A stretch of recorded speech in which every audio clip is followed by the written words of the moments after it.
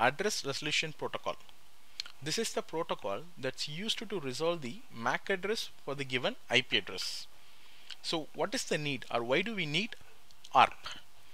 So in order to communicate within the local network, we don't need an IP address, because IP address is not used to communicate within the network. So instead, a special address that's known as a physical address or a MAC address is used to communicate within the local network. So in order to get the MAC address of the destination with an known IP address, this ARP protocol is used. So here one more thing, that's ARP cache table. This table will be maintained in the devices which maintain the correlations of IP and the MAC addresses. Now let's see in the real time how the ARP is used within the network. In this scenario, we are having 5 PCs, that's PC0, PC1, 2, 3, 4, that's directly connected with the switch. This is a 10.10.10.0/24 network. I have statically assigned an IP as 10.10.10.1 for 0 and 10.10.10.2 for this, and 10.10.10.3 for PC2, and .4 for him and .5 for him. So let's see how ARP works. There are two main things. That is, if first a PC want to communicate with another, the first thing is it will check in its local ARP cache table. In this local ARP cache table, if the destination MAC address is already available, instead of sending an ARP packet, it will directly send the ICMP packet if you're pinging. So if the destination MAC address is not available in the device ARP cache table, then it will generate an ARP request, and the ARP request will be broadcasted from the switch to all the directly connected devices.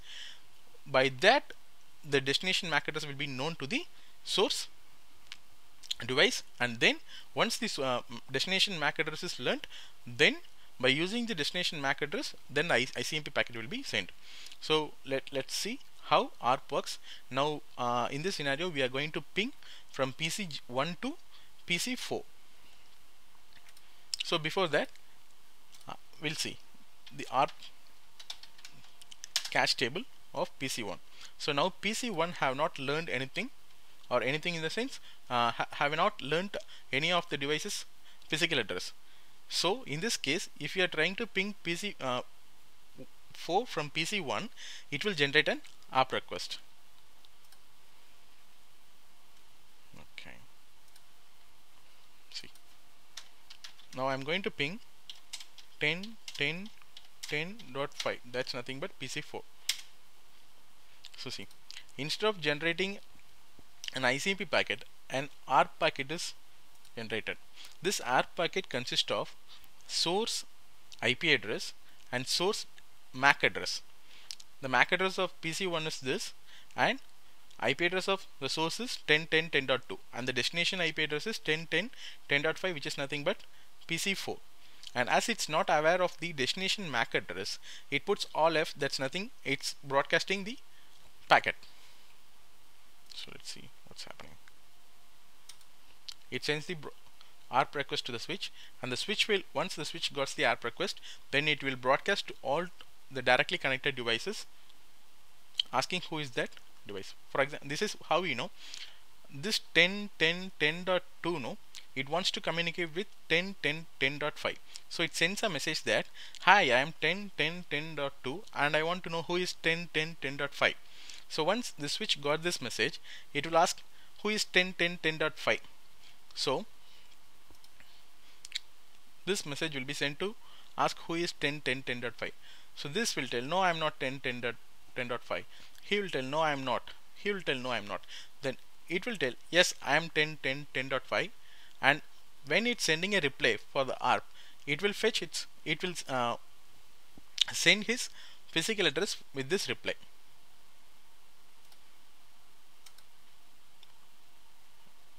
Now this ARP reply will be sent to the source. Now this PC1 have learnt the physical address of this device. Now PC1 know the physical address of this device. By this, now the ICMP packets will be sent henceforth. So the first ICMP packet is now sending. Now it won't broadcast, it will directly forward it to the PC4.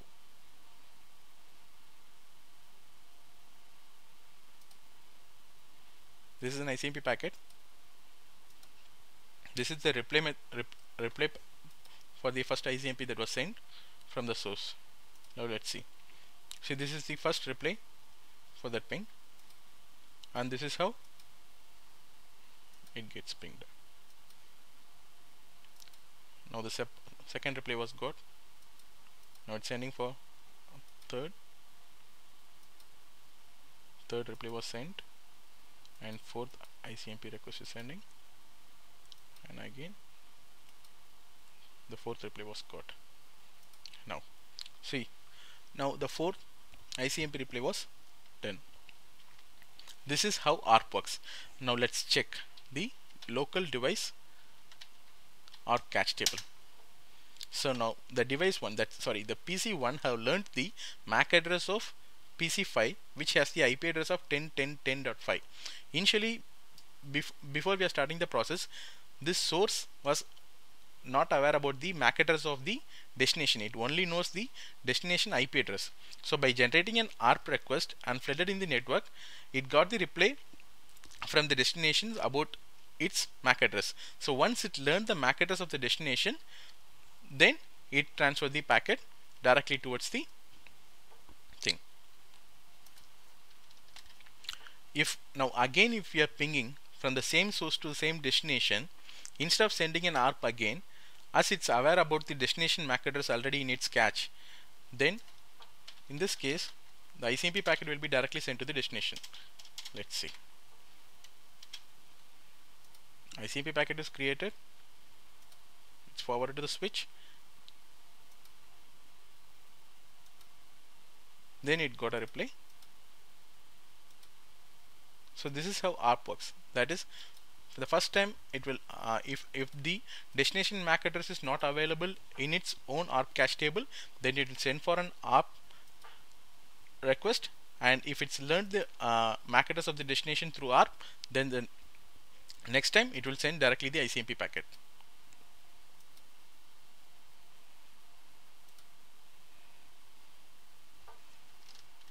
So now as like the same, now I am going to reach PC3 from PC1. So now let's see what happened. As PC1 is not aware about the PC3's MAC address, first it will generate an ARP message, then ARP message is sent to the switch and the ARP is broadcasted, and the destination will send its MAC that I am the person you're searching for. So once it learned the MAC address of the PC3, now it will directly send the ICMP packet to the destination.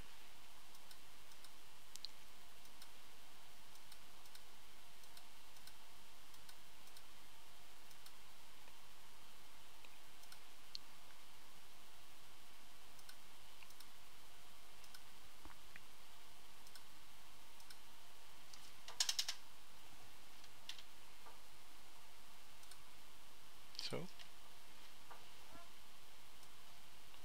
now the ping has been completed. Now let's check the ARP entry of the device 1. Now PC1 have learned the two devices, MAC address of the two devices, nothing but PC4 and PC3.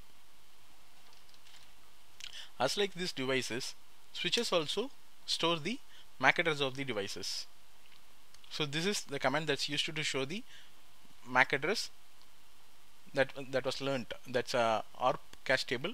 This is the command to see the switch has learned all the 5 devices MAC address.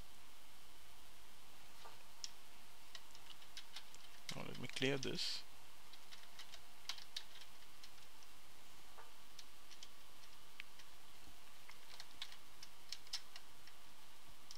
So this is the MAC address of all the directly connected devices.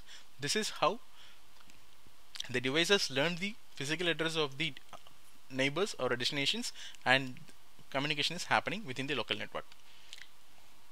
So thank you very much for watching this video, and in the next part we'll discuss how ARP works with different networks, how ARP works when between different networks. Thank you.